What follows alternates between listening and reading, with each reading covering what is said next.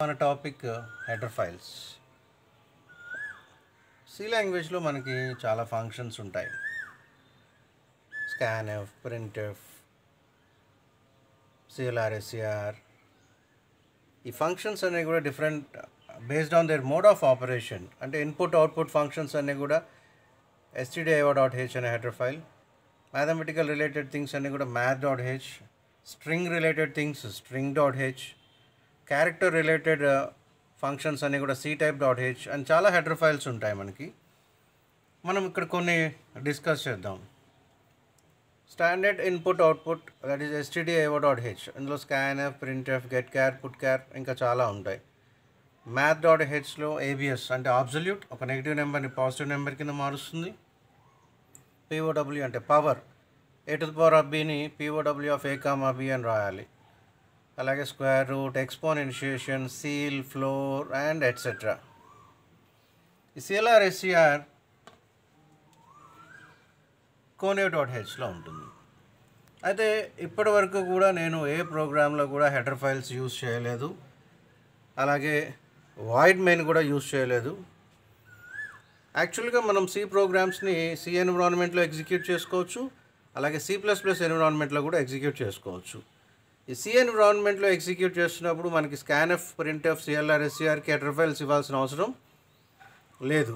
అదే C ప్రోగ్రామ్స్ని C++ ఎన్విరాన్మెంట్లో execute చేస్తున్నప్పుడు compulsory header files ఇవ్వాలి.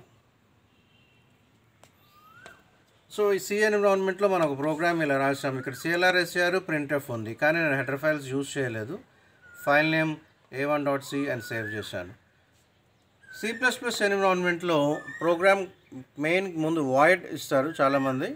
వాయిడ్ అలాగే ఇంట్ మెయిన్ అని కూడా రాయొచ్చు. ఇంట్ మెయిన్ అని రాసినప్పుడు ప్రోగ్రాంలో రిటర్న్ 0 ఉండాలి. ఇక్కడ కూడా file name a1.c and a1.c అనే మనం చేసాం.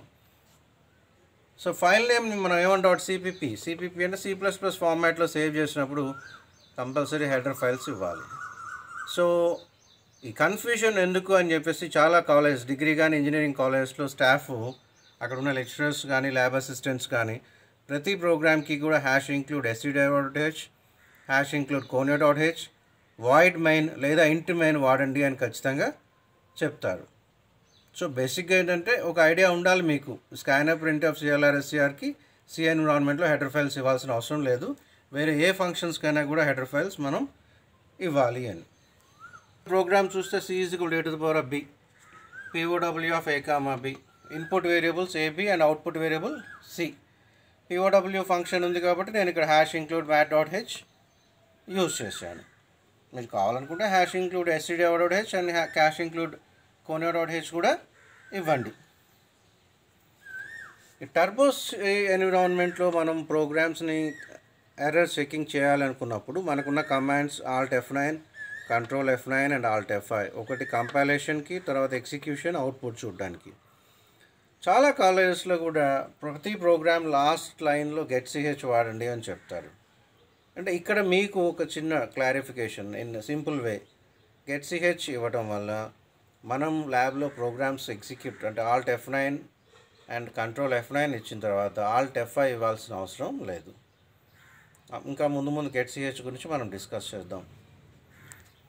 ఈ కంపైలేషన్ అంటే ఏంటి? కంపైలేషన్ అంటే సింటాక్స్ ఎర్రర్స్ చెక్ చేయటం. సింటాక్స్ ఎర్రర్స్ అంటే missing semicolon, missing double quotations, missing brackets, any sort of ఎర్రర్స్ని మనం సింటాక్స్ ఎర్రర్స్ అంటాము. అవి Alt F9లోనే మనకు ఎర్రర్స్ వస్తాయి. ఎగ్జిక్యూషన్ ఎర్రర్స్ లేదా రన్ టైమ్ ఎర్రర్స్ అంటాం మనం. అంటే ప్రింట్ఎఫ్లో స్పెల్లింగ్ మిస్టేక్. ఈ స్టాండర్డ్ ఫంక్షన్స్ ఏదైతే ఉన్నాయో main, clr/scr, printf, scanf, sqrt, pow, వీటిలో ఎక్కడైనా క్యాపిటల్ లెటర్స్ కానీ ఏమన్నా స్పెల్లింగ్ మిస్టేక్స్ కానీ ఉన్నప్పుడు మనం కంపైల్ చేస్తే సక్సెస్ వస్తుంది. వేరేస్ Control F9 ఇచ్చినప్పుడు మాత్రమే ఎర్రర్ వస్తుంది. ఈ టైప్ ఆఫ్ ఎర్రర్స్ని మనము రన్ టైమ్ ఎర్రర్స్ అంటాము.